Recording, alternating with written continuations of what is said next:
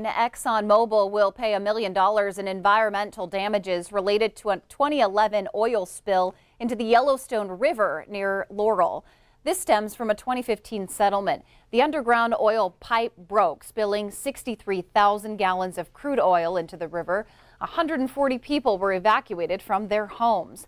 The oil moved 240 miles within 2 days. Exxon already paid $12 million in state fines, which went to restoration of the river. New information tonight regarding a Billings man accused of operating a prostitution ring at a local massage parlor.